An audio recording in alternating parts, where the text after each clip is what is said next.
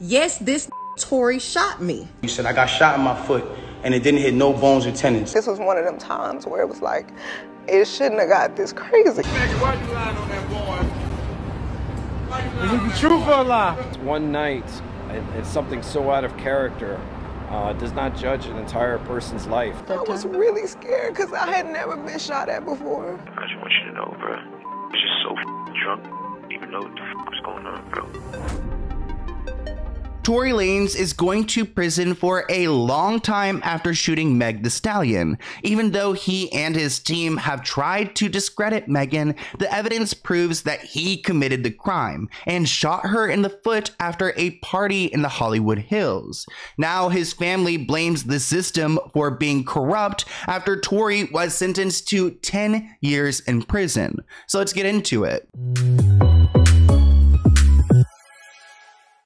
Tory Lanez has been sentenced to 10 years in prison for shooting Megan Thee Stallion. This has been a controversial case because some people are on Tory's side, others are on Megan Thee Stallion's side. And I understand why it's complicated because when Megan first went to the hospital, she told them that she wasn't shot in the foot, that, you know, there was some glass or something else that had happened to her. So she's had to go back on her original statement to clarify that yes, Tory Lanez shot her in the foot after a party at Kylie Jenner's home. Tory was charged with assaulting with a firearm, having a loaded unregistered firearm in a vehicle, and discharging a firearm with gross negligence. We're here to talk about Daystar Peterson, also known as Tory Lanez, who was sentenced to 10 years in prison for the July 12, 2020 attack on Megan Pete, also known as Megan Thee Stallion. Over the past 3 years, Mr. Peterson has engaged in a pattern of conduct that was intended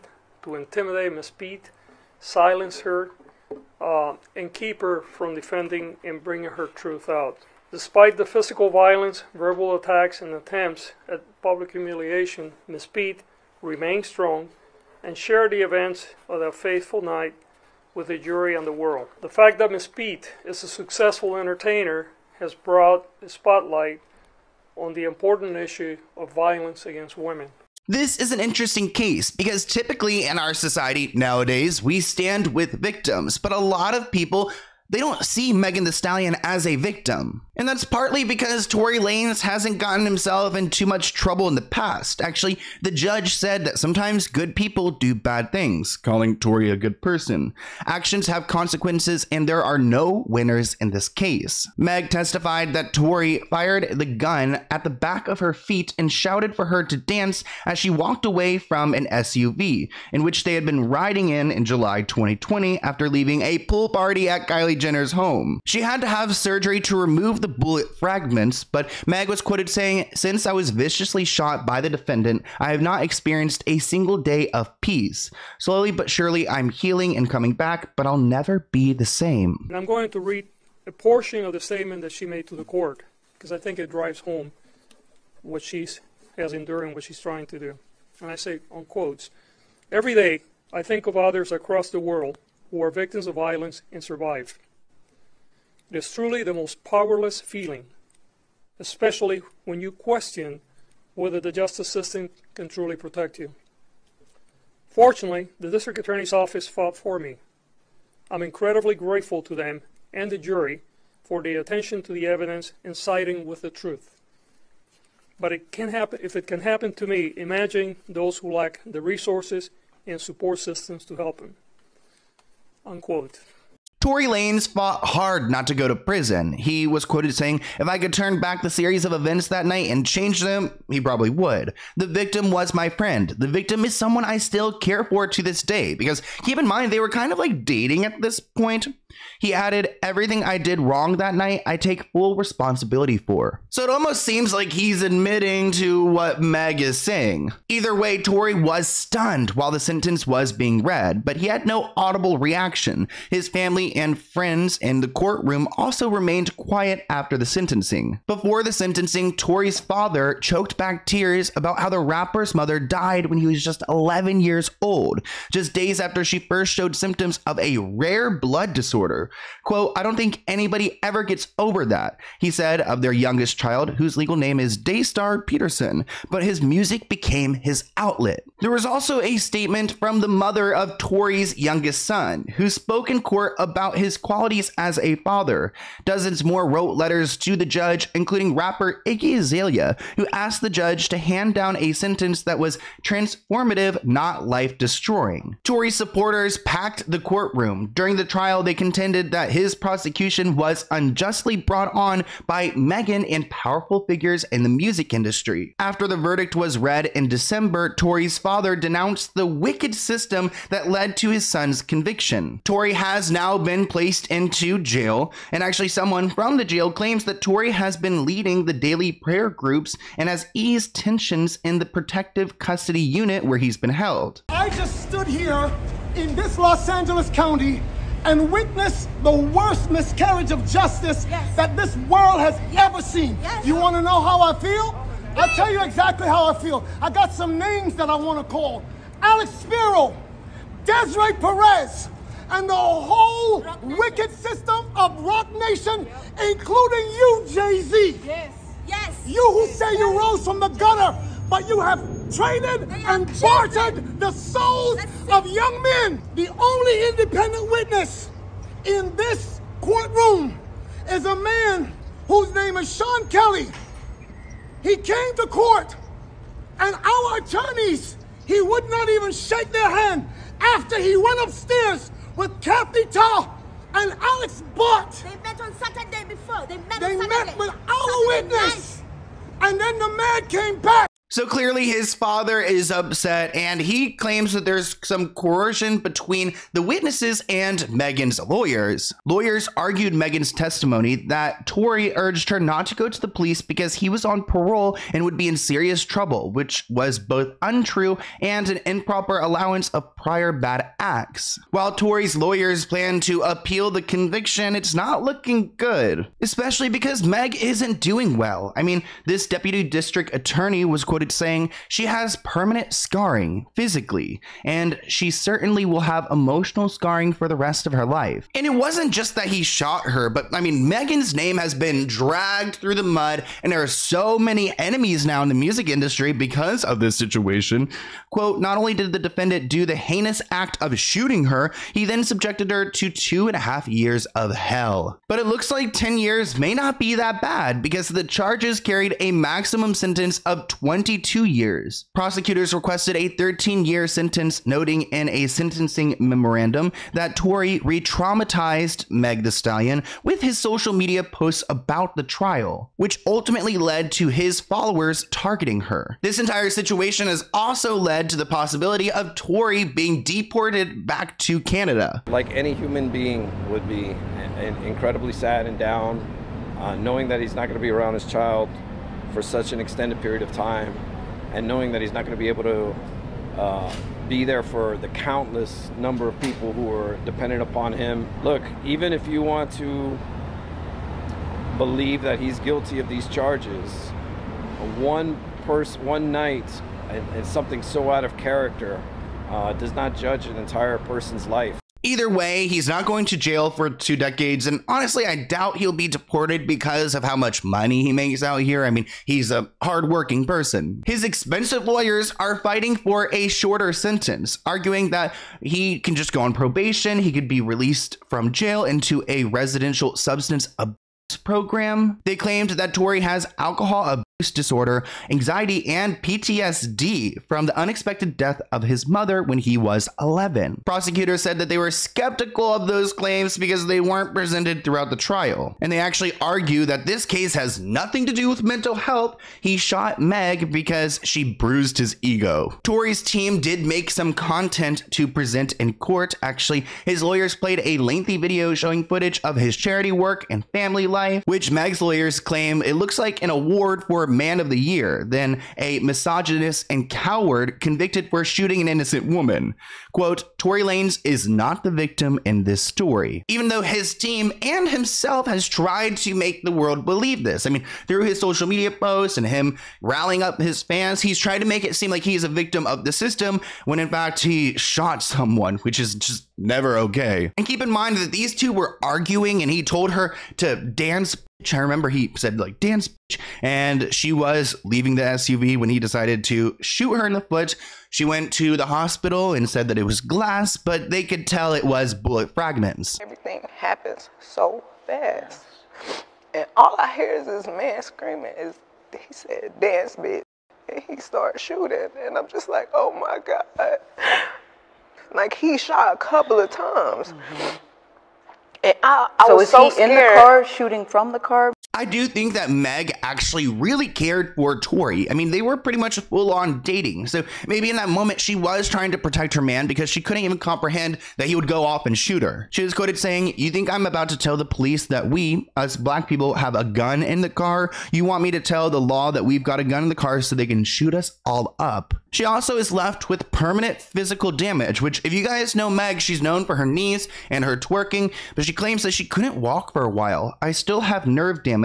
I can't really feel the side of my left foot. The back of my feet are always sore, but I'm pushing through it." Meg also told the court that Tory offered her $1 million to keep quiet about the shooting, which is like kind of like chump change when you're that big and that successful. I mean, $1 million, I mean, if she could dance properly, she probably could make that in one night. Tory actually dedicated an entire album to rebuting her version of events and did not testify at trial. So he can go and write an entire album about this and defend himself and try to discredit Megan, but yet in court, he's not going to go and speak and tell his own story, which I think shows how guilty he is. How the f you get shot in your foot, don't hit no bones in tennis? So obviously Megan is relieved that Tory has gotten in trouble and there is some justice served. She wrote in a statement, "I struggle with being present. After everything that occurred, I cannot bring myself back to being in the same room with Tory. I've been tormented and terrorized. He paid bloggers to disseminate false information. He treated my trauma like a joke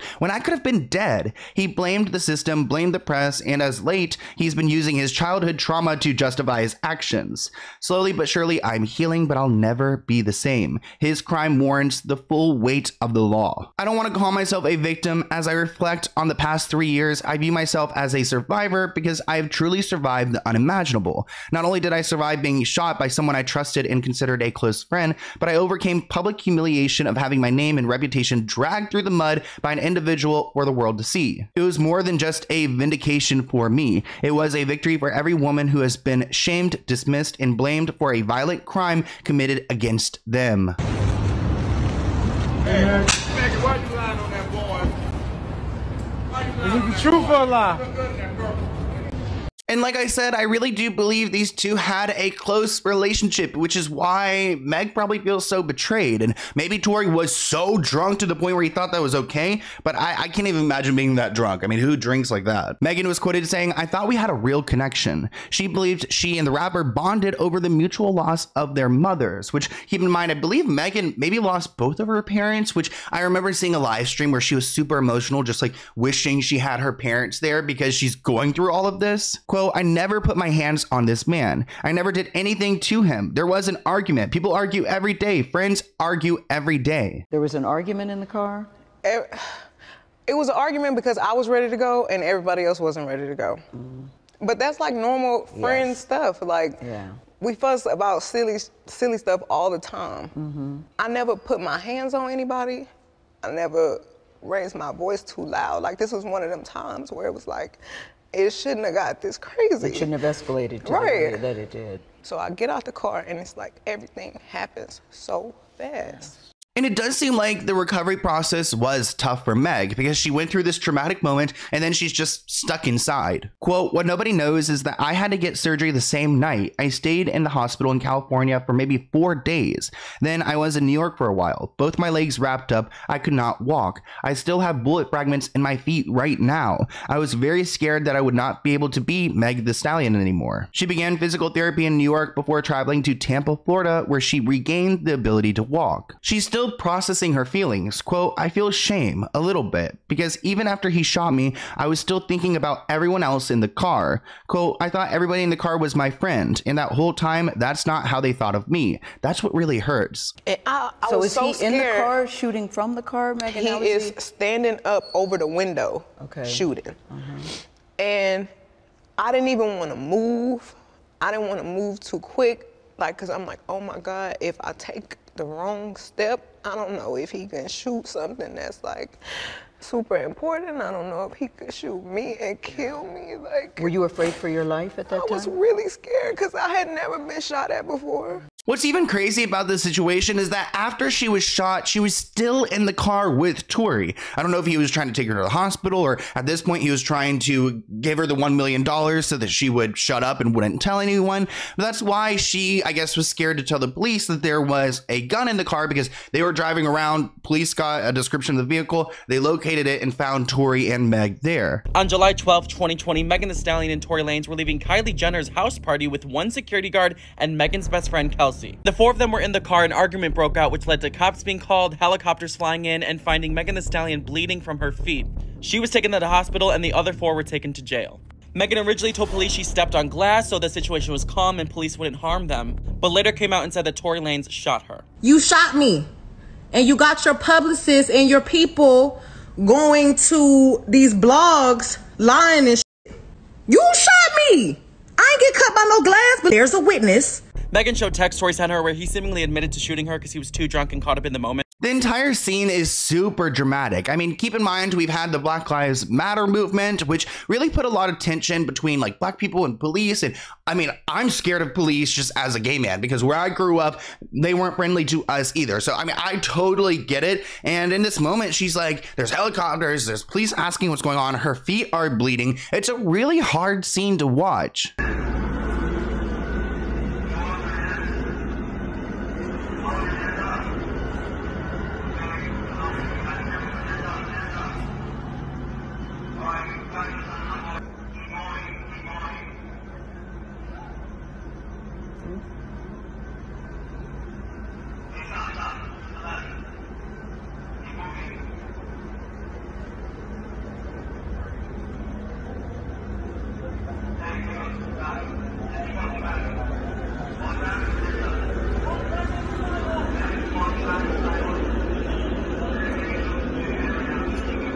And honestly, good for Megan for being strong enough to continue standing up for herself because she wasn't quiet. Less than 2 weeks after the incident, Megan went on Instagram Live and said she was shot in both of her feet and had to get surgery to get this crap taken out. At this point, she didn't mention the shooter, but shared that she was traumatized by the situation. Since y'all so worried about it, yes, this Tory shot me.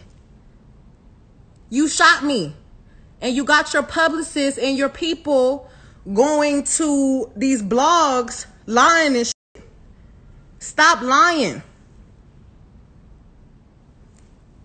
Why lie? I don't understand.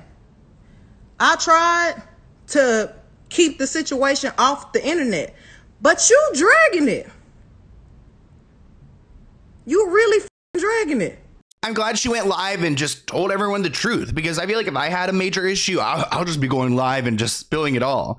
Fans online quickly made a mockery of Megan through memes and tweets. They doubted if she was really shot, defended Tory, and ridiculed her confession. Meg claims that she was just trying to get home after that party and that when the police arrived, the officer was really aggressive. Even though he shot me, I tried to spare him. Tory denied shooting Meg before and after her August 2020 IG accusation. In September 2020, he released Daystar, an album that included Money Over Fallouts, a track which he accused Megan of trying to frame him, and that she had the nerve to write that statement on an affidavit knowing that he didn't do anything. The entire album was Tory's response to the accusations, and many critics refused to review it. She knew she had to do certain sympathetic things, I guess, to push the narrative, and I don't know who told her to do certain things like that, and I'm not the one who's trying to like ever point the finger at anybody, but when it really comes down to it, it's like you went on live on your birthday and then you said on my birthday and then you said I got shot in my foot and it didn't hit no bones or tendons. Tory says that he still has feelings for Meg, but if he truly cared about her, he wouldn't have released an entire project attempting to make money off of her trauma. Complex wrote, Tory Lanez released a 17-track tirade exploiting Megan's pain, all in hopes to salvage his career and win favor from men who are just as fragile as him. Meg would initially deny having a relationship with Tory beyond a friendship. However, in the 2022 trial, she would admit that she and Tory were involved sexually. Meg was quoted saying that there was this whole story about who she's having sex with, and I don't understand why that matters. Quote, it's disgusting at this point. How can I share my body with someone who could shoot me? When Megan Thee Stallion lied about sleeping with Tory Lanez. Yeah. Did you, Megan, did you have a sexual relationship with Tory Lanez? Yes, that's my question. I didn't have a sexual relationship with Tory. Now, since Tory Lanez has been locked up, he has been making some phone calls. And actually, Tory called Meg Thee Stallion's ex-friend, Kelsey Harris, and this call has leaked a week after Tory was found guilty. A YouTuber actually leaked the audio of Tory's call to Megan's former friend and assistant. Kelsey was actually there in the car that night, so she saw what had happened. I don't quite understand why she's an ex-friend at this point, but I don't think she supported Meg.